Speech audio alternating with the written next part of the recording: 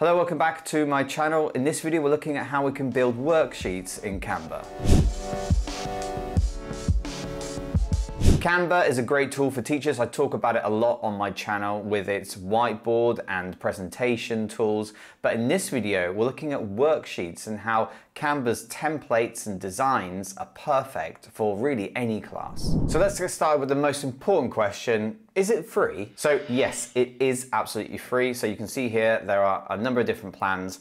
In this video, we're looking at how I use a free plan to build these worksheets. So here I am on the Canva homepage on my account, Charlie's Lessons. And to find the worksheet, we've got a couple of ways we can do this. So if you see here, we're looking at some example designs we can make. If you don't see worksheet here, we can just go to this arrow on the right-hand side and go to See All. And then we should see below either common layouts and sizes, a worksheet. If you don't see this either, then you can just go straight up to the top and go to worksheet. And we're going to choose either portrait or landscape. And once you select this, it's going to take you directly to the worksheet design. So here we are on a blank worksheet design in Canva. I've given it a title already, which is an important thing to do before you get started. So on the left-hand side, we've got designs, and these are all the different templates that we can use to build our worksheet. So we firstly have recently used premium templates, which is when if there is a crown in the bottom right-hand corner, this means this is a pro template, and it means we'll have to pay for a Canva subscription to use this.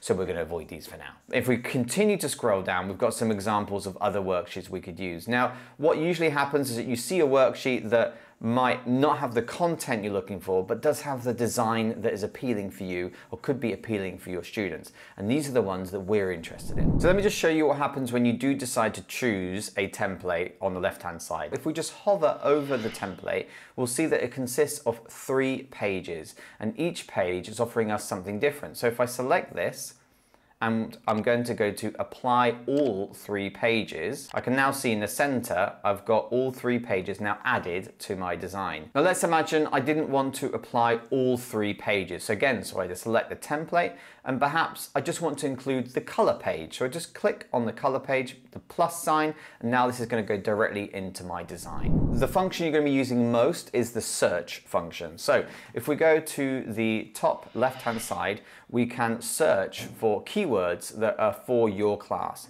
So let's imagine that one of the topics coming up in your class is on food.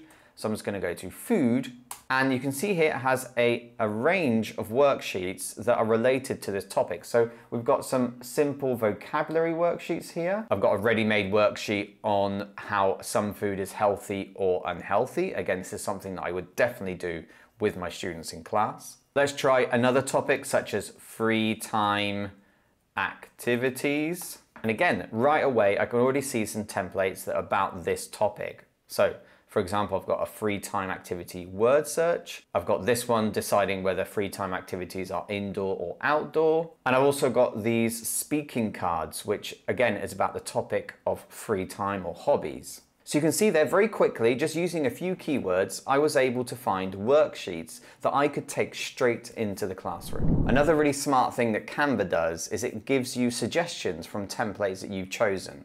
So for example, remember we were looking at these free time activities, and we had these speaking cards about hobbies. Now, selecting this template and placing it in my design, on the left-hand side, Canva has now given me more like this. And I've actually got speaking cards on other topics which are all using the same design. So I've got speaking cards on games, I've also got on friendship, on sports. And so these are all, again, ready to go. And if I like this design, then I could use this over and over again, but just changing the topic. If you are a fan of using Canva in the classroom, then go check out my tutorials on how to use the presentation tool in Canva, which is just linked above right here.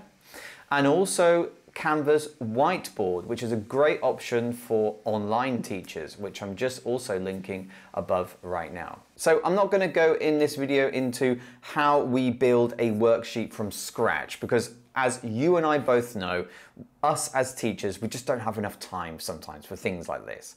So what I'm going to show you is how we can take a design or template that we actually like and just tweak it a little bit so that it's suitable for our classroom. So here I have the sports speaking cards using the same template as the hobbies speaking cards. But let's imagine that this is not specific enough for my class. Let's say that I'm teaching adults and we're talking about a work-life balance. I'm just going to take a look at this title and I'm going to write here, work-life balance. I'm going to delete these two people skiing and playing football because this has nothing to do with what we're talking about. I'm going to change these questions. Now I'm going to have to think about, let's say, 8 questions about work-life balance. So all I have to do is just double click on the text box and just start writing. So what time do you get home from work, for example? I also want to add some elements. I want something that's related to what I'm talking about here. So I'm gonna go to graphics, okay? And we're gonna search for person working. Okay, now remember I'm looking for one without the crown, without the pro feature. And see here, I've already can see one that is a man working. Click on this and now it's in my worksheet. I'm just gonna make it nice and small. And now let's see, someone doing something. So we have, this is representing work, so I'm gonna have life, so I'm gonna have a person cooking, for example. Once I've finished making the questions, this is ready to go. If I wanted to add more pages, there's 2 things I can do. Add page. Now, when I go to add page, it's gonna maintain the core design features of the worksheet. So for example, if I go to add page, it's just gonna keep the blue background. It's not gonna do anything else. If I go to, obviously, duplicate, now this is more probably what we're looking for. And imagine I wanted, rather than 8 questions, I wanted 16. So here, again, immediately I have 2 pages now that look identical. And all I need to do here is just change the questions in the boxes. A few features that I found useful when doing some minor edits on worksheets is to lock objects and group objects. So for example, as you can see in this worksheet, this white background is placed behind the questions. And I kind of don't want this to ever move. So I'm just going to click on this and left click, and I'm going to go to lock. And so what happens now is that even if I click on this, I can't move it. The second thing is to group objects. And you see here, once I've selected all of these, it's giving me the option to group them. Now this means that any changes I make, they're going to make changes to all the objects at the same time. And this is useful because ideally, I want to keep all of these squares, for example, the same size. So I can either select them or I can go to group. And you can see here now, when I move it, they all move together. Sometimes we need to change the aspect to a landscape worksheet. Now, in this example, this works well with a portrait size, but there may be examples where you would like your worksheet to be landscape. Now, let's say for a moment, I'd like to take these speaking cards onto a landscape worksheet. Now, obviously there's no quick fix, but it does let you copy and paste in Canva. So all I'm going to do is I'm just going to go here. I'm going to select everything that's on this worksheet, go to copy or Control C, and I'm just going to go to paste or Control V. And as you can see here, I'm now on my landscaped worksheet and I have the same design now here. Now, this is going to take a little bit of tweaking to make sure it fits on the landscape worksheet. If you would like to have a combination of portrait and landscape, then you're really going to have to be working on 2 separate documents at the same time. Once we have finished this worksheet, then it's really easy to share it with our students. All we need to do is go to the top right-hand corner and go to share. Now we're going to go to download. And we're going to get some options. Now, obviously, for this type of document or design, we're going to use PDF. If you would like to share this template with your co-workers, then again, we go to share, go to see all, and we're going to go to this little button here called template link. Once we select this, we're going to create a template link, and we can copy this and share this with our colleagues, and they can edit this for their class and their students. If you're coming here from another video I made on how to make interactive video lessons for your students, then I'm going to quickly show you how we can combine Canva worksheets with ISL Collective video lessons. So here I am on the ISL Collective website. Again, if you haven't seen the original video on how to use this, then go check it out now. And the way this usually works is that we will find a video that we'd like to use in class, and we're going to scroll down to where we usually find the questions. So here are the questions, and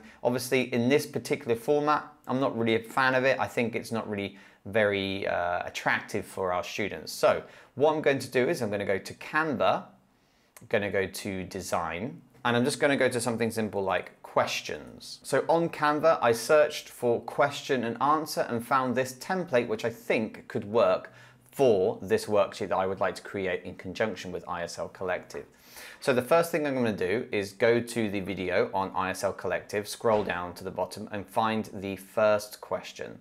So I'm just going to take number 1 here, copy this, paste it here. Then I'm going to take the actual question, which is a gap fill.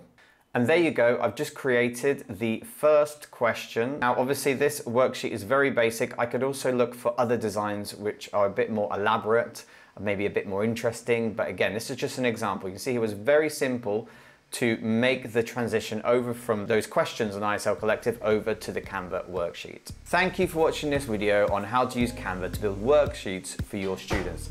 I hope that you have fun using it, and I'll see you in the next video.